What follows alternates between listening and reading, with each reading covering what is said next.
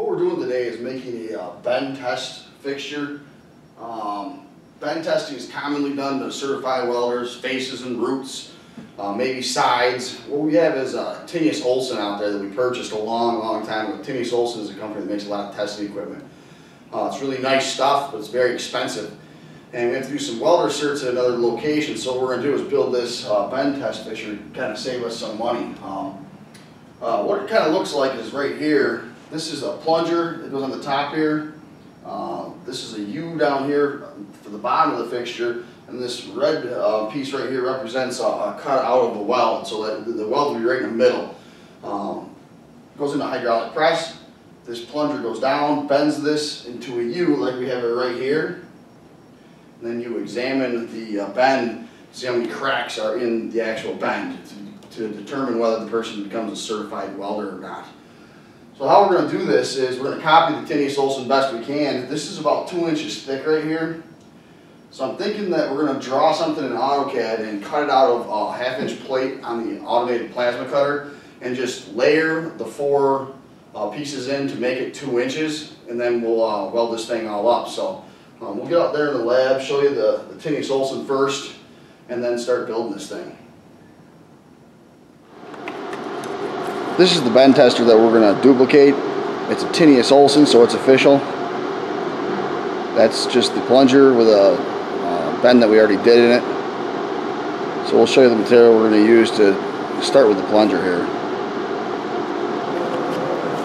So this plunger is 1.5 inches. So we're going to get an 1.5 inch piece of solid round for the tip, and then we'll get a piece of square stock that is 1.5 inches, by 2 inch for the rest of the plunger, and then we'll just cut this out a 1/2 inch plate out of the plasma. So we found a piece of 1.5 inch solid round, and a 1 inch by 2 inch bar. It needs to be 1.5 inches. So what we'll do is we'll cut that stuff down, and then we'll add a 1/2 inch plate, because that's all we got to make it a full 1.5 inch thick. So now we'll head over to the bandsaw and we'll start cutting this thing up.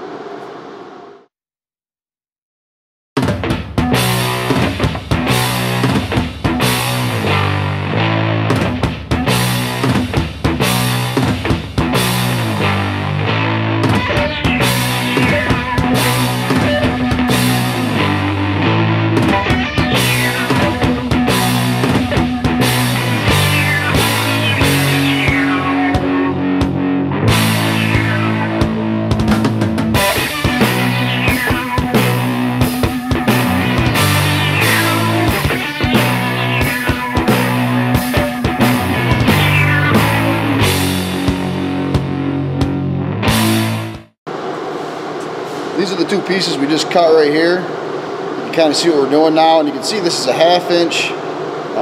It's missing a 1/2 inch thickness here. So we're going to go over to the plasma, and we're going to cut this bottom plate here, which is 5 inches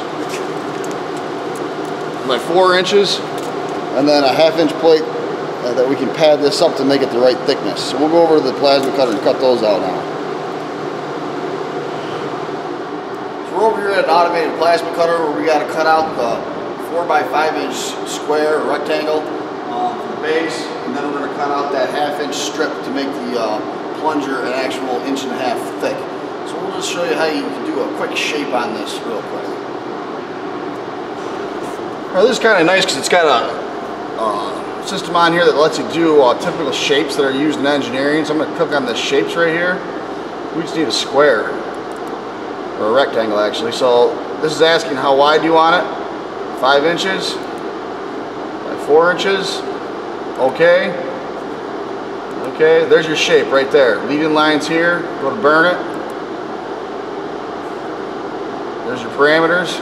Hit OK. We're ready to burn that plate out. It's that easy. If you didn't have this, you'd have to use either a shear or good old-fashioned oxy fuel.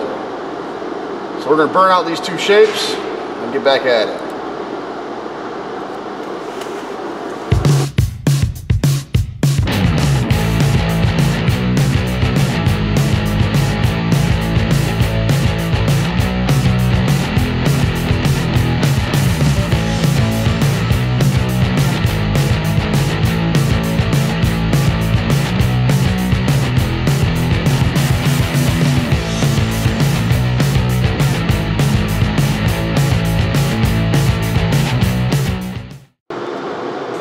This is what we got for prefab. You just got to add a 1/2 inch thick plate here to make it an 1.5 inch total thickness.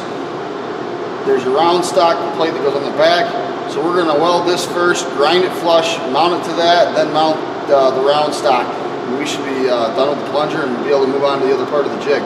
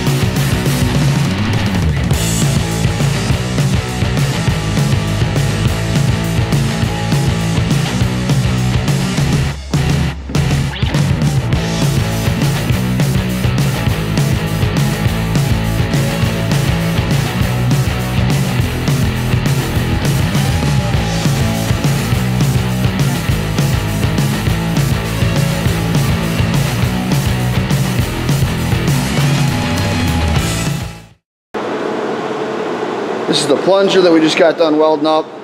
You can see it looks pretty close to the other one. The only difference is we didn't use as thick of a plate on the back side because we don't need it. We're gonna put it into a hydraulic press anyways. So what I'll do now is I'll grind that up a little bit. We'll show you that after it's been ground, and then we'll go into the other part of the jig.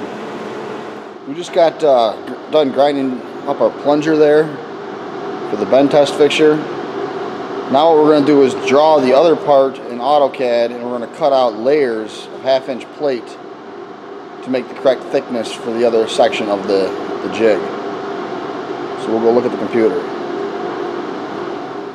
We just drew this in AutoCAD, and where we got them measurements is right off of that. That's minus those 2 round stocks on the top. So what my thought is, it has to be 2 inches wide. So if we take 4 of those on a 1/2 inch plate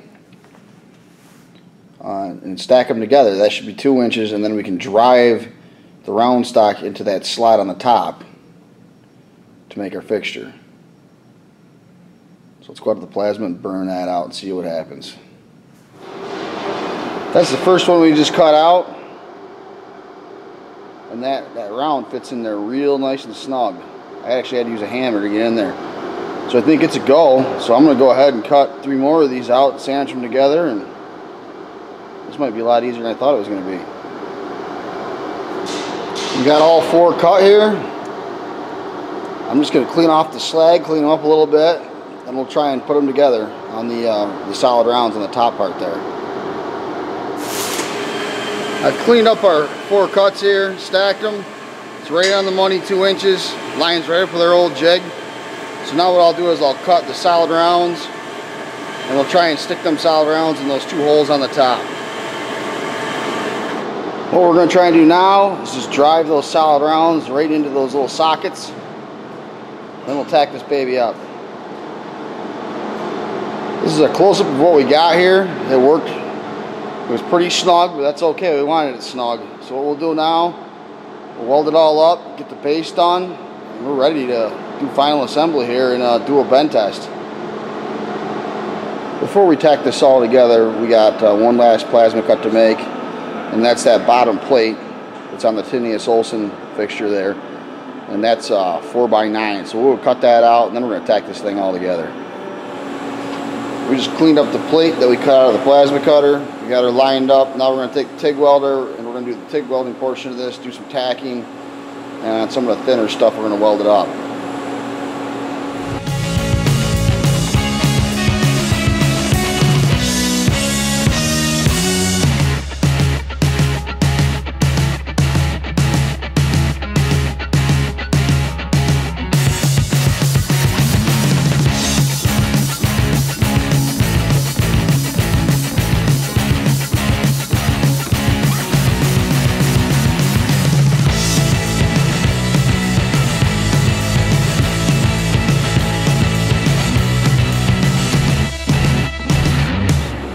So we TIG the rollers in on the top, tacked it on the bottom. Now we're going to go MIG the base in. Then we'll come back and do some more TIG welding here on the top. Just go all the way around those solid rounds.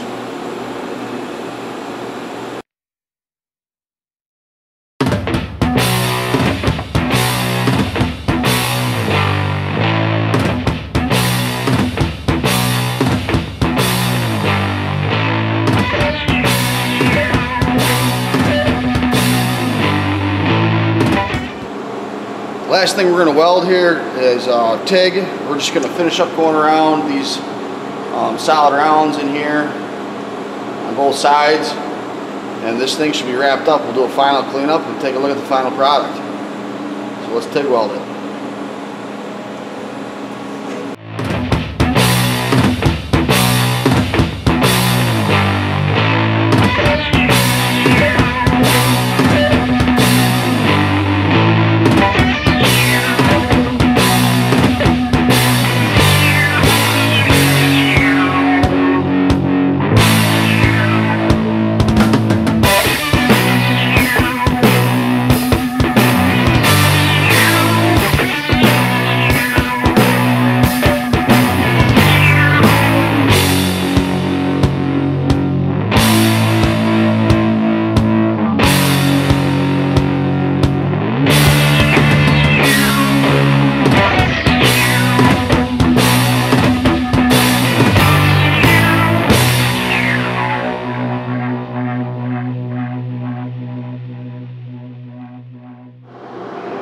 This is our final look at the bend test fixture that we just did. I got a 1/2-inch bar on the top there. I don't know what, it's just a piece of scrap. I cut it down to 6 inches. So we'll go over and throw it in a press and we'll bend this thing. I can't imagine it's not going to work. It looks pretty good, I think, but we'll go over there and bend one real quick and wrap this up.